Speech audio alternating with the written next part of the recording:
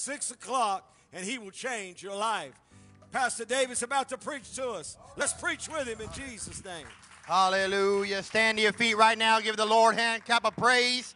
Come on now. I dare you to find scripture where they shouted after the victory. I dare you to find scripture where they waited until they won and then they shouted. I dare you. Go home today, do some homework. Come back tonight, see me at 6 o'clock. Find me scripture where they did not shout before the miracle. So somebody needs to get a hold of it today. That goes right along with what God has for us today. If you open your Bibles or look on the screen, either way. Mark chapter 5 in the Amplified, I'm going to read. They came to the house of the synagogue official, and he looked with understanding at the uproar and commotion and people loudly weeping and wailing in mourning. When he had gone in, he said to them, "Why make a commotion and weep? The child has not died, but is sleeping." They began laughing scornfully at him because they knew the child was dead. But he made them all go outside and took along the child's father and mother and his own 3 companions and entered the room where the child was. Taking the child's hand, he said tenderly to her, "Talitha Kumi," which translated from Aramaic means, "Little girl, I say to you, get up."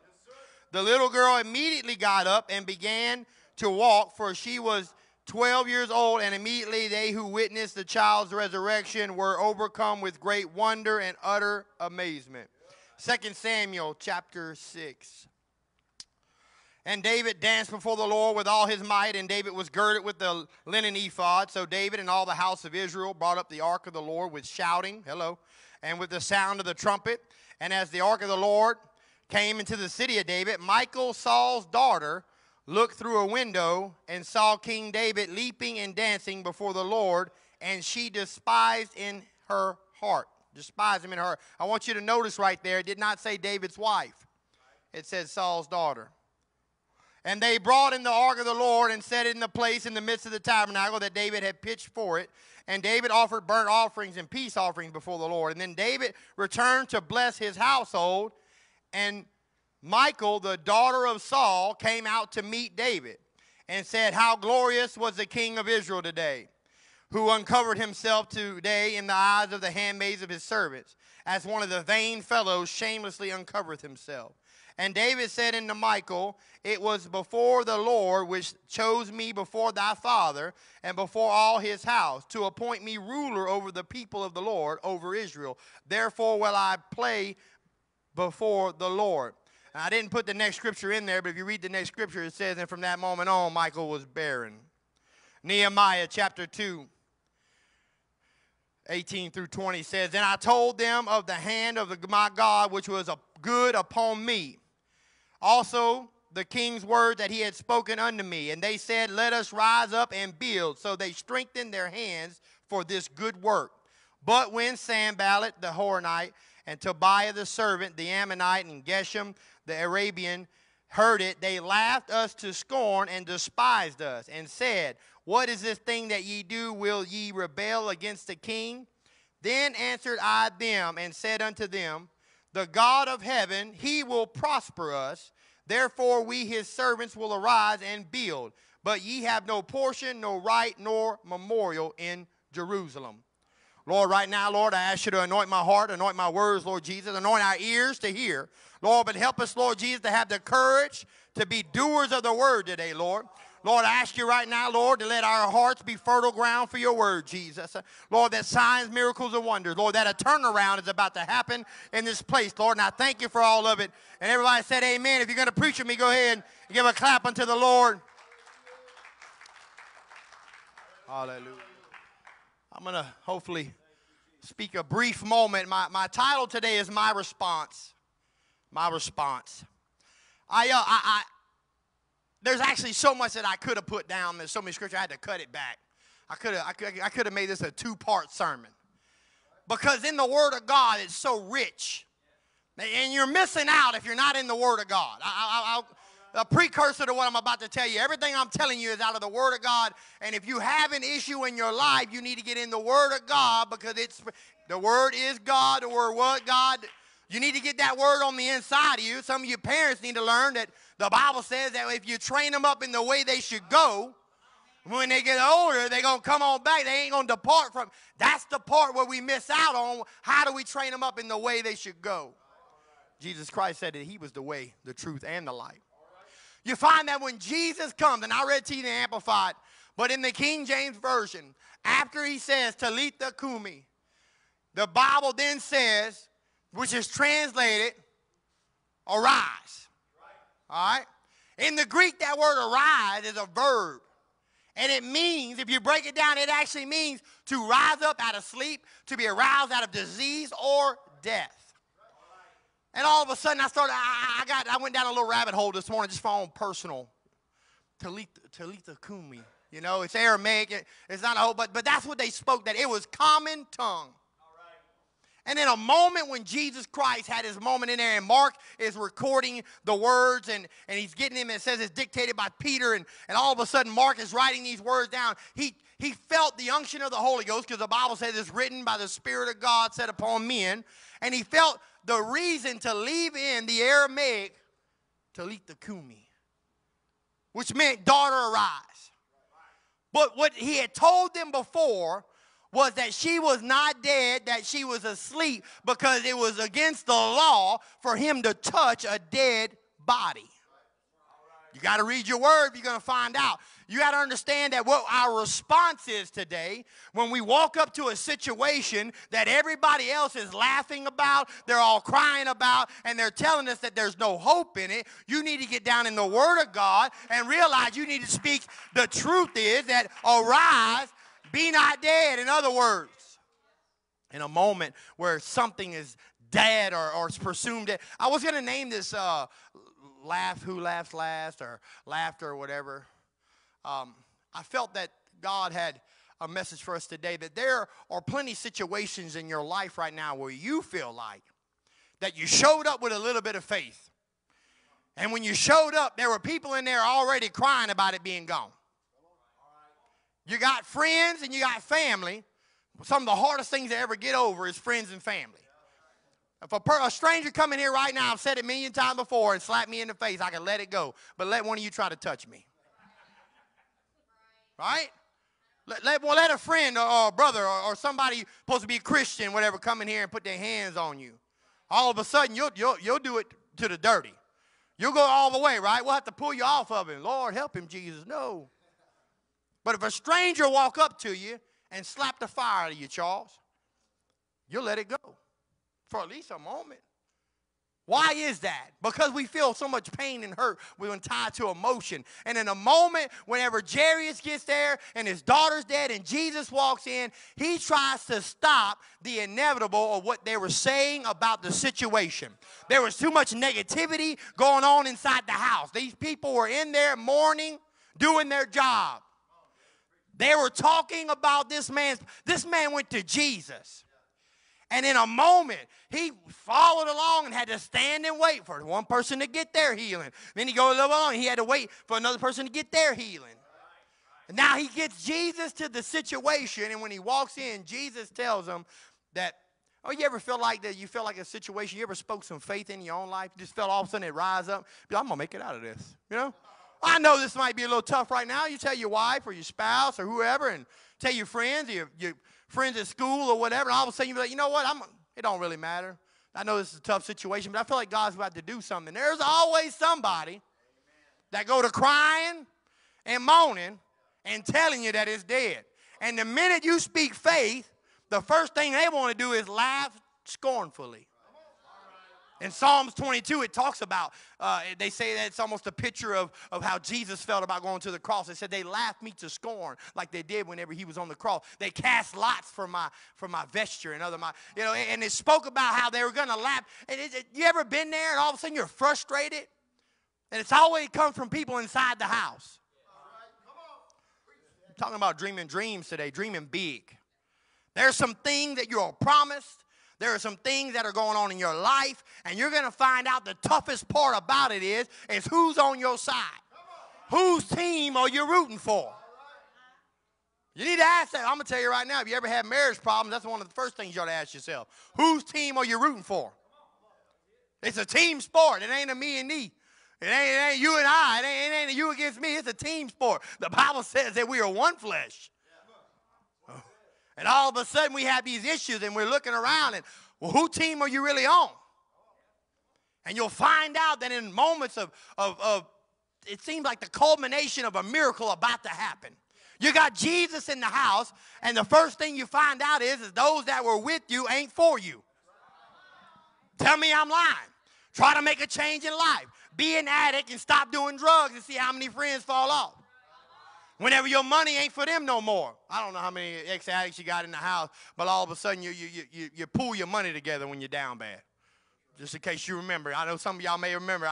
You pull your money, so all of a sudden, though, when you go get right, the money done got funny for everybody else. And you'll find out real quick who's on your side and who ain't. Oh, you trying to do better? Well, they'll try to pull you down. In a moment, they will laugh at the miracle that is about to happen in your life. There are dreams that you have in your life for your children, for your marriage, for a business, for your job, for prosperity. For, you know what, you got dreams in your life that the people who are dying in their sin right now in your life, that they're going to make it. But every time you turn around, you say, you know what, I think Bill's coming back. Or I think Sandra's going to make it. I think if I can just fast a little bit more, if I can just pray, you know, the pastor gave me a good word about faith, and he lifted my soul, and I can believe for this. And all of a sudden, you'll find somebody want to rain on your parade. They want to laugh at the fact that you believe that a God. I got a friend of mine who's an atheist on Facebook, and some of the stuff he says, if y'all read it, y'all probably would be down bad, just hateful against this man. And I don't delete him because we're friends, because I care for him. But they believe that they laugh at you because you believe in a mystical figure somewhere that you can't see is about to do something. But I'm telling you right now, Jairus had already seen miracles in other people's lives. You had already seen somebody else's faith come to culmination. And in that moment, now you're thinking, you know what? I'm bringing Jesus with me. That's what you need to do to your dream. You got to bring Jesus with you. If Jesus ain't with you, you got to get something in order. You got to get something in order. If Jesus ain't with you, you live in the wrong dream. I'm just telling you, if Jesus ain't on your boat, you're in the wrong boat. Jump out. Just be like Peter and walk on off to another boat. He spoke in Aramaic, but they recorded Aramaic because it was simple, it was powerful, it was to the point. In a moment where your dream is in jeopardy from inside sources. It's not outside. There are people in the house that's against it. In that moment, he spoke with authority, daughter, rise up. And then when Mark translates it into the Greek, he makes sure that he used the right Greek word. To let everybody know that, yes, Jesus simply has the power to speak simple words, but yet in the moment, it means exactly what it needed to be, that something's about to rise up, a miracle is about to happen, we're about to go on past it. She gets up, she gets hungry, she got to eat. I pointed it out, but one of the hardest things to ever go through, I imagine, in life is to have people close to you just doubt you, you know? I read the scriptures about David and Michal, and I pointed out the fact that whoever wrote the Bible and in 2 Samuel, whatever, they made sure to let you know whose daughter she was. But we all know that she was David's wife. If you read earlier on, Saul give Michal to David. That was his prize for killing Goliath and being the man, whatever. And in a moment, though, but in this passage, they let you know right off the bat that she's Saul's daughter. Sometimes you got to be very careful about who's in your life, what kind of kinship they are to you. If they're supposed to be your friend or your wife or your husband or your cousin, but they acting like somebody else's daughter, then you need to start realizing that her daddy led her down a path where he misused the Spirit of God. Now, you got to read Samuel to get all this. You got to get in that word. But if you read earlier on, they tried to bring, this is what I love about David. He didn't give up. They tried to bring the ark back. He was anointed king. He needed the Spirit of God. He needed the presence of God in his dream, in his life. He had a dream. He already built a tent waiting on it. And they tried to bring it back on a cart. Knowing good and well what the word of God had already been told and passed down to them. Knowing good and well that in Exodus it said it has to be carried on 2 sticks and it has to have Levites on both ends. And there's a protocol. There's something that you got to do to get to where you want to be. And in that moment, it fails utterly, and it stays 3 months at Abinadab's house. But in 3 months, this is for y'all that think you done messed up so much. You think that you put your hand on God's business, and all of a sudden you messed up, and you put God's business back down. You can't even imagine what that's like unless you've been through it. I've been there, where you feel like the hand of God is on you, and you mishandle the things of God, and you put it on somebody else's shelf in their house. You put it up for safekeeping, you thought. But it could have easily went the other route. 3 months later, David says, you know what? We're doing this thing right. The response to handling the God's business had to be right. And in his response, he went ahead and danced every so many paces. And he sacrificed every so many paces. And he stripped off who his kingly position was to let God and everybody know that he was nobody compared to what we were carrying in. If you're going to dream big today, you're going to have to take off the big eyes and the big me's and big eyes, all those things. You're going to have to take off your kingly robes, this position, and the things that you think you're seeking are not for you. If the presence of God is not with you, you're not being able to be going in the rate of the dream that you have. I promise you this, if you're not ready, though, you'll get to a point where your response will be, you put it up at somebody else's house.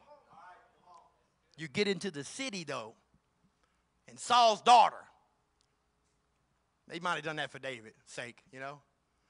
Saul's daughter, my wife sees me and she is mad and she despises me. And you'll find out that if you're not careful, you'll side right up to people in your life that on the inside despise the gift and the things that God is trying to do for you. You're trying to lead in the Spirit into your home. Listen to me right now. I'm right on target. Somebody needs to listen to me. You're trying to lead godly things into your house, and people are watching afar, up high, lifted up in a human position. People who think they have authority over what they can say and do to you. And in that moment, they despise you. But it's not you they despise. They despise the fact that they can't get down there and they can't dance before the Lord because it ain't in them. You need to know who your headship is. Her headship was David. It wasn't Saul anymore. I want you to listen to me. It was not Saul anymore. She was married. David was her headship. But it said that she was Saul's daughter, which, if you study out Saul, says a lot.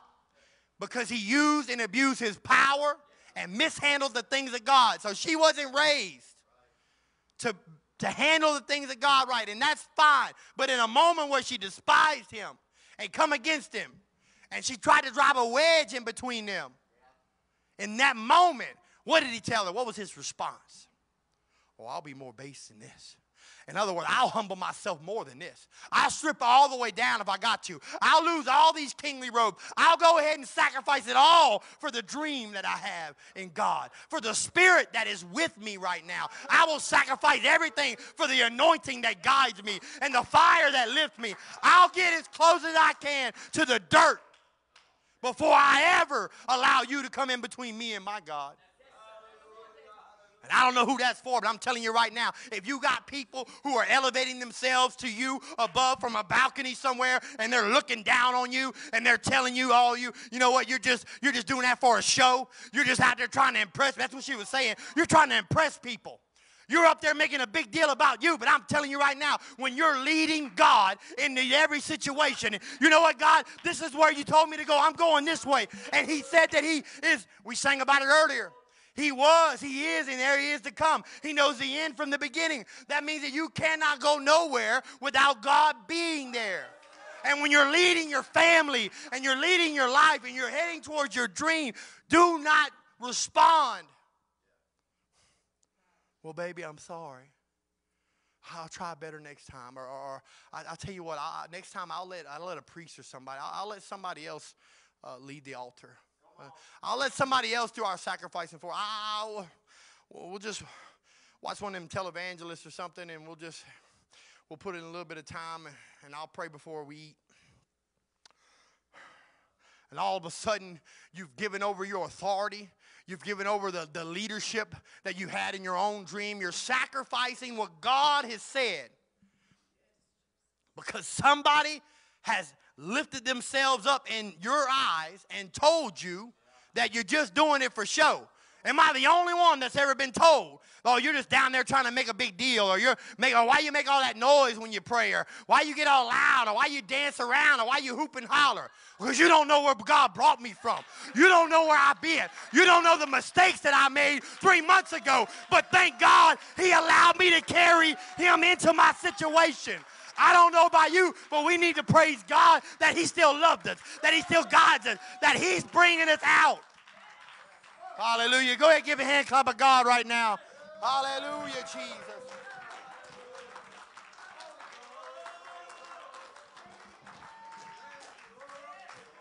There's so much I can say about the response that we're required. The sin in your life, the response for that is repentance. Bought and paid for by Jesus Christ. That's the response. What I loved about Nehemiah was, he said, the hand of God is upon me. Some of you need to realize who put their hand on you. Good Lord Almighty, you're not in the house unless God drew you. The Bible said that no one cometh unto the Father unless he be drawn, right? Hello? This is the word of God here. You got to read it to get it. All of a sudden you realize that if you're in the house and you're watching online or you're watching this video 6 months down the road, God has put his hand on you. He has something for you. And if Nehemiah said, the hand of God is upon me. Ooh, and we're going to build. Some of you need to realize that your dream is stacked up out back. It's in the yard. It's got definitions, and it's got a whole workout plan. God's got the plan in mind. He said, I have a plan for you. It's a plan to prosper you. It's a plan for good. But you got the material out in the backyard. And you're going to let people who don't even have no benefit from it, he told them suckers straight up. He told them straight up. He said, you know what, sucker? He said, you guys, that they weren't even Jews, they weren't nobody. You have no place in Jerusalem. You have no account. You have nothing. In other words, you got no claim to anything that I'm about to do. You don't even know what you're talking about because the hand of the Lord is upon me. And in this moment, I have to realize that God said it, so it's going to happen. Boy, I'm telling you right now, you ever try to put them stupid shelves together from like IKEA and Walmart? I put a few together, and you got them J's and them K's and them M screws and them M6 screws and all that. And you're trying to put this thing together, and you get frustrated. My son's behind the camera. We've been putting a lot of stuff together in our house, even my daughter. Hey, bestie. We put a lot of stuff, and you get frustrated when you don't know how it goes together. Right? Them things is ratchet. They raggedy. Nobody wants to put those things together. You would rather go and spend the extra $20 to buy a shelf that's made together. If you ain't got a truck, you'll borrow somebody's truck and go and get it. But I'm telling you right now, there's something in the process of when God is working it out between you and him, and you got to say, you know what, the hand of the Lord is upon me. That means that whenever I move and I take a step forward and I'm in his plan, that's my response. Is, oh, no. I know what you're saying about me. Oh, I know you're talking about how it's all in ruins. I'm telling you right now, Jerusalem was tore down. The dream was desolate. But there he was in the house serving wine, doing some little pitiful job for the king. And all of a sudden, God impressed upon his heart, put his hand on him. There's a dream that my people suffer, and there's Jerusalem needs to be built. There's things for God that I have to do. Can I go? And I'm telling you right now, if you ever put your hand to God's business, we talked about it this morning, but God doesn't give you the provision until you're all the way up into the middle of the dream. I said it earlier, unless you shout, there's no triumph. Oh, I know it's the other way around. We wait and clap when they hit the home run. But in God's business, in the spiritual kingdom, it doesn't work that way. Before you ever get up to the field and you get up to bat, you got to be praising and worshiping him. And when you get up there, you look at the scoreboard, and God's already won for you. And the other side's got 0, and you're winning. You're a winner, but it doesn't happen unless you show up to the game. Boy, some of us are sitting on the bench, not even with the uniform on, talking about, I sure wish I could play. Huh? Tell me I'm lying. Half the time, most of y'all want to do something for God. God been trying to get you to do something for years. Huh? We do first steps around here for a reason, to plug you into something. I'll plug you into chicken, plug you into whatever we got to plug you into. When we start barbecues, I'm telling you right now, that's a business all on its own. That's a heavy, heavy burden that this church does. And poor pastor gets out there and switches behind off half the time. And it's hard work. Tell me I'm lying. It's hard work. You ever work one? It's hard work. Even the women part, when you got to put it all in place again, that's hard work.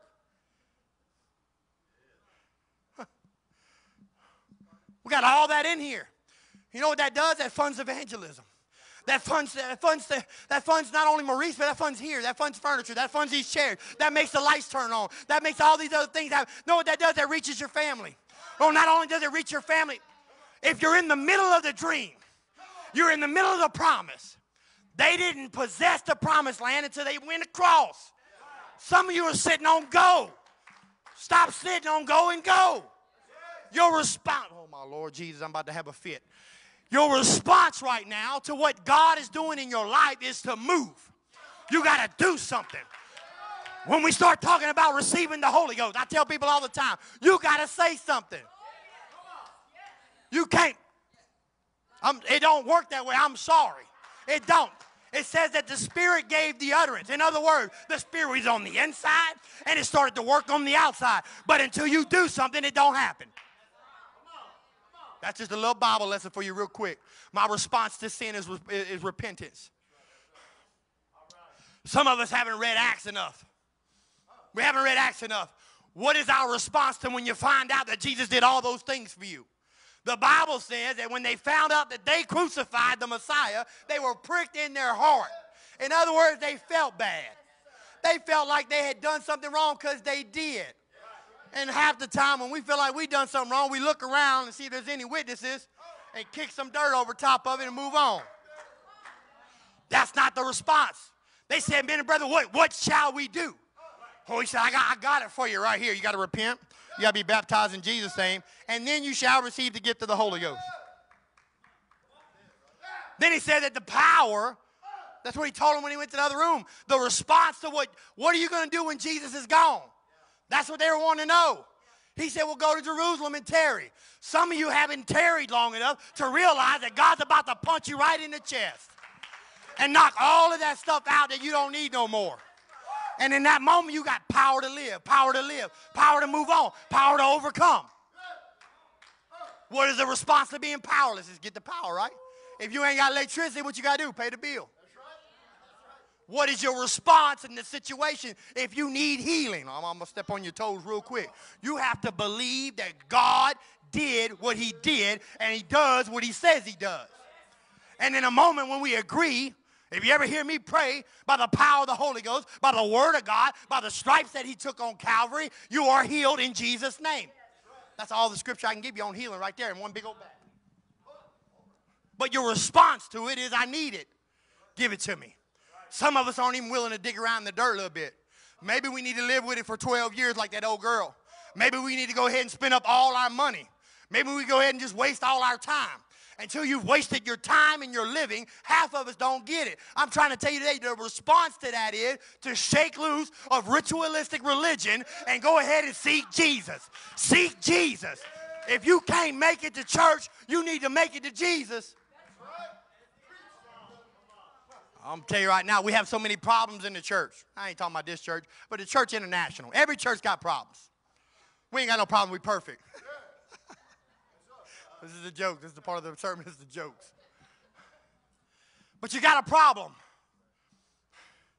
When we sing that song all the time and we all cry and get, and we started stammering lips. He's a way maker. Huh? Oh, we love that song. We need to sing that tonight and put that in. He's a way maker, right? It's the truth. But we'll sit right here. Waymaker.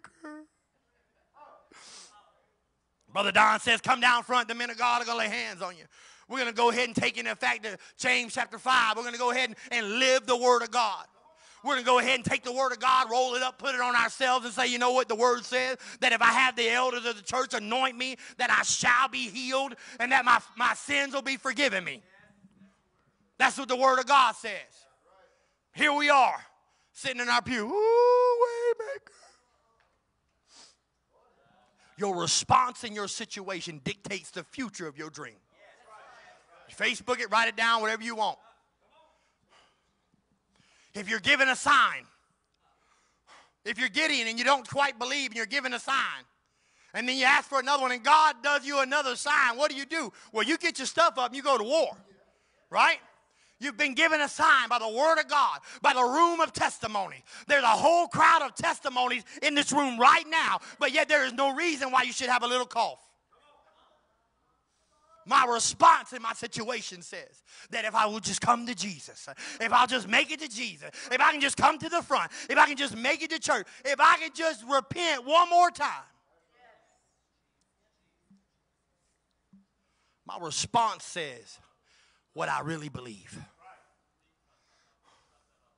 Now, either we believe what we say we do, or we don't. And I'll help you out. If you don't know you do, you're in the best place ever, because you're willing to try either way and be safe from any kind of responsibility. If you're a believer and you don't believe, oh, look down, I want to hang out with you. And if you're a sinner, most of us Christian folk won't hang out with you either. But if you don't quite know which way you are on it, you know Brother Victor got his healing, but you ain't quite sure whether or not he can touch you. If you're in the I don't know area, I got something for you. Your response is, Lord, help my unbelief. Lord, I'm willing to give you a shot, Lord. I may not know all the these and the thous and the this and the those. I may not be able to tell you what the Aramaic means and the Greek and all that, Brother David said, and all that good stuff. And I may not be able to understand all that. But I'm willing to go ahead and give you the response is that I need God to move in my life today. And in that moment, God can do more with your obedience than he can do anything in the world. I'll prove it to you. When Lazarus came forth, nobody had faith. Nobody believed. They were all crying and mad at Jesus. He said, if you roll the stone back, I'll raise the dead. If you'll do your part, if you'll just go ahead and say, Lord, I believe. If you'll go ahead and say, Jesus, come to my situation. If you'll go ahead and be like Nehemiah and say, the hand of the Lord is upon me. It doesn't matter what you got to say. I'm going to go ahead and walk on down to my promise and go ahead and possess the land. If you'll just listen to God and listen to the men of God in your life, and they'll tell you right off the bat, why don't you just, I'm not going to hurt nobody's feelings now. I'm trying not to. But if you'll just show up, if you give God 30 days, show up every time the door's open. I don't care if we have First Steps here and you want to come and work it. You show up every time these doors open for any event, as long as it's not gender specific. You show up every time for 30 days. I will guarantee you that God will move mountains in your life, that he will heal, set free, and deliver. Try me. Try God. The only way you're going to find out is respond. What is your response today? What is your response? Are you going to be like them and be like, you know what? We know that he stinketh. That's what they said. Jesus, he stinketh. We don't want to, I'm wrapping up. We don't want to uncover some things in our lives because that thing stinks. That thing I talked about kicking dirt on earlier, God has been asking you to roll back the stone and let me take out those dead things that's in your life. Some of your skeletons that ain't quite skeletons yet, they're still decomposing. You got issues in your path, and you're wondering when God is going to elevate you. I'm sorry, baby, the stairs is closed right now. Listen to me. When the stairs are closed, that means that there's something behind you that you need to go ahead and roll back the stone. You say, you know what, God, whatever it is, if I don't even know it, Jesus, I'm asking you to bring it to my mind right now, Lord. If it's chewing the wrong type of gum, Lord, if it's wearing the wrong type of clothes, if it's smoking, if it's whoredom, if it's whatever, if it's spiritual wickedness, if I'm entertaining things that I should not, Lord, help me. I'll roll that stone out the way, and God will elevate you. He will bring back to life a ministry you never thought you would ever even have. Stand to your feet. I am in the presence of great Bible study teachers, Sunday school teachers, pastors and evangelists, apostles. I'm in the presence of the fivefold ministry. I am in the presence of multiple locations. I'm in the presence of greatness. I stand with each and every one of my brothers and sisters of Christian Life Church, those who are online and those you are here. I stand with you in the middle of greatness. I stand in something that I ain't never even felt before. I felt a Holy Ghost unction, knowing that there is anointing that is locked up in some of you. If you would just if your response would be, you know what, God, I'll just do what I said I would do and watch God show up. You say, Lord, he's just doing a lot of screaming. He's excited. I don't know if that's for me. There comes a time in my life where I just had to realize that I don't care if it's for me or not. I need what he said. I don't care that I'm assistant pastor. I don't care that I done stepped up a little bit in my walk with God. I don't care about that, because if God can elevate, then I'm looking for elevation. If God can lift me up and touch my life, that's what I need, Charles. I don't need to stop where I'm at and be like, well, this is nice. This is great. Let me plant some flowers here. I'm telling you right now, if God healed your pneumonia and you got some kind of diabetes or something, you need to be like, God, don't stop here. Touch me again, Lord. Like that guy, he spit in the eyes, and he said, what do you see? I said, I see ministry. No. I don't want to see ministry. I want to see with my real eyes that God is willing to touch. If your response today is that I need everything that God has for me, I want you to lift your hands right now. Lord Jesus, Lord, I ask you to have your way in this place, Lord. Ministry team, get ready to come down front. Lord, right now, Lord, I need you in my life. My response is that I believe the word of the Lord. I believe the report of the Lord. And it says that his hand is upon me. And that in the moment, in the twinkling of an eye, the only way I'm getting out of here is if I have the Holy Spirit on the inside of me, working in every situation. If your response is you have no power, I need you to come down front. If you need a healing, I need you to come down front. Your response dictates your miracle today. Go ahead and start the music. Well, right now, if you're ready for God to do something miraculous in your life, if you don't know if it's for you, and you just think maybe it's for me, you need to get down front right now and let the men of God pray the prayer of faith on you and watch God show up.